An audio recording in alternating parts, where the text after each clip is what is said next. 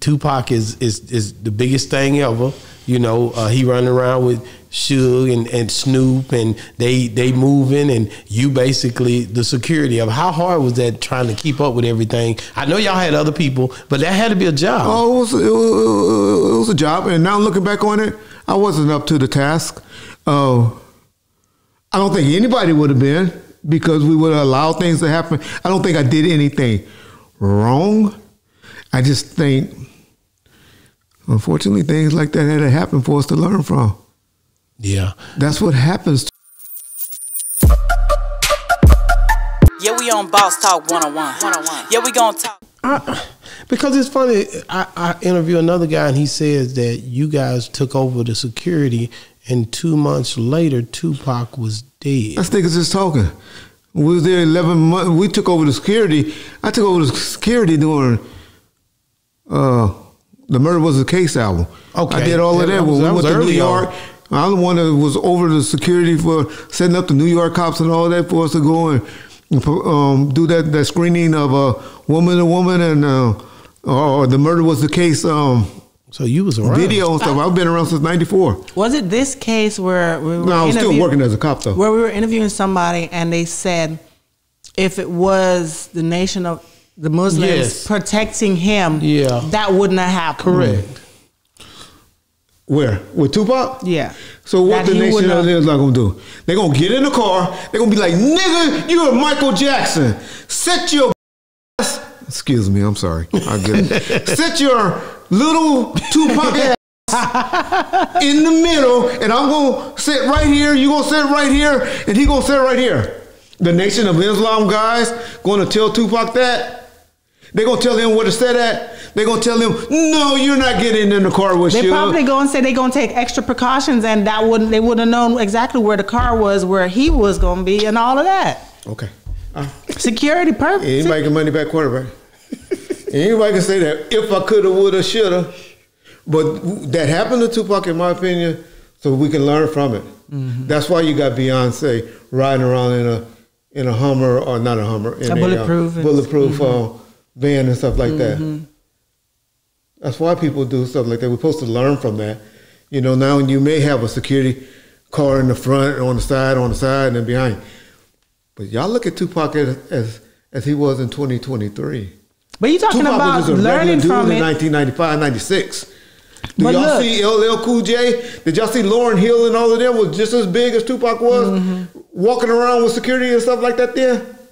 Did y'all? But no. Because that happened to Pac, but he wasn't having beef. But Lauryn Hill wasn't having no beef with nobody. Okay, Biggie did. Well, they ride around like that. They were in L.A. after that had happened. They just had a car right there and a car right there. But you talking about we supposed to learn from that. But when you look at the president's been riding like that with detail covering them and all of that. They got assassinated. Since I've been born, 2 of them got shot since I've been born. And how many presidents we've had?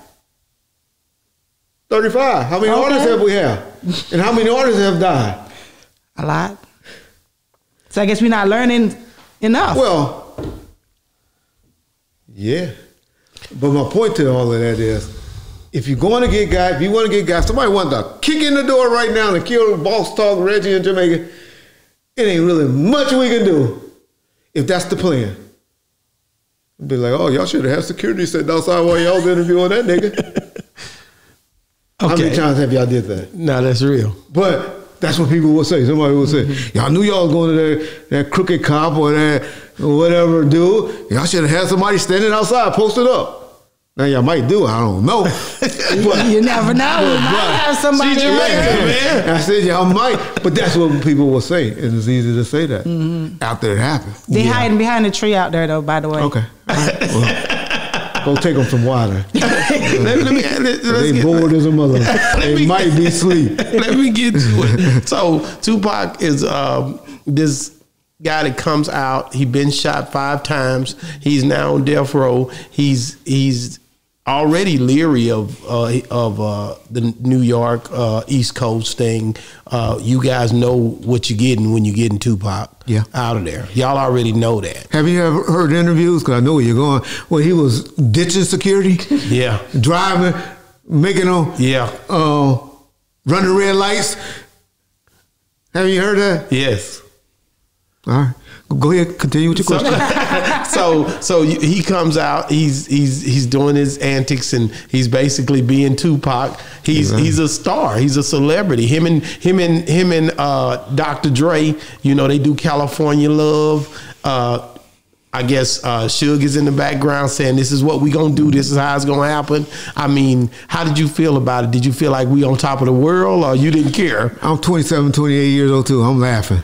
Just like Snoop, who trying to say, I don't know, I wasn't down with that beef and I wasn't there. But then, what was he doing at the House of Blues on the side of the stage? When he talking about having sex with his wife and all that stuff. You know, when Tupac was saying, well, he did the faith and this and all of that. What was he doing? He was on the side of the stage laughing, cracking up.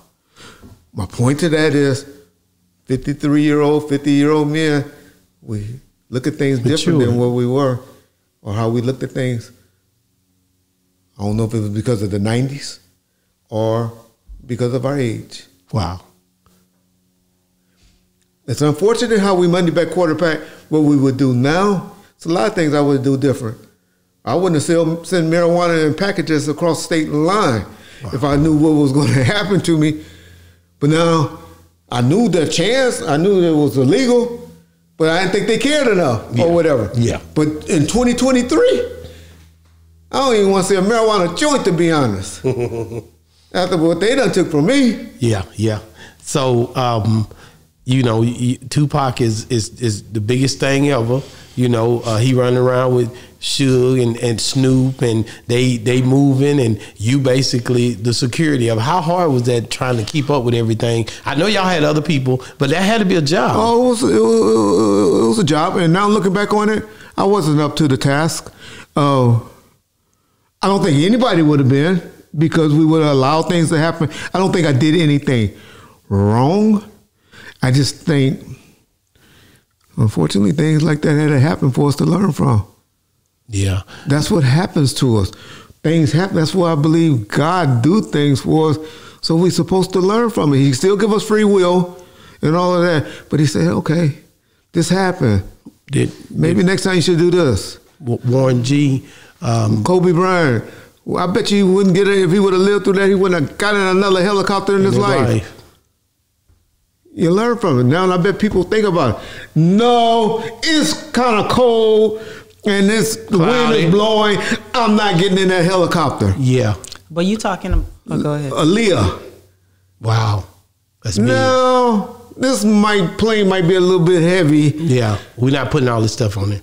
I just, you know, even without, when they said ours was going to be extra heavy, I'm thinking, even though we're in a bigger plane, I'm like, man, I hope they ain't letting everybody put big packages on here, because we know now, hindsight. You think about it. I thought about it. God give us these examples for us to allegedly or to hopefully learn from. Mm-hmm. Mm-hmm. Do you think that?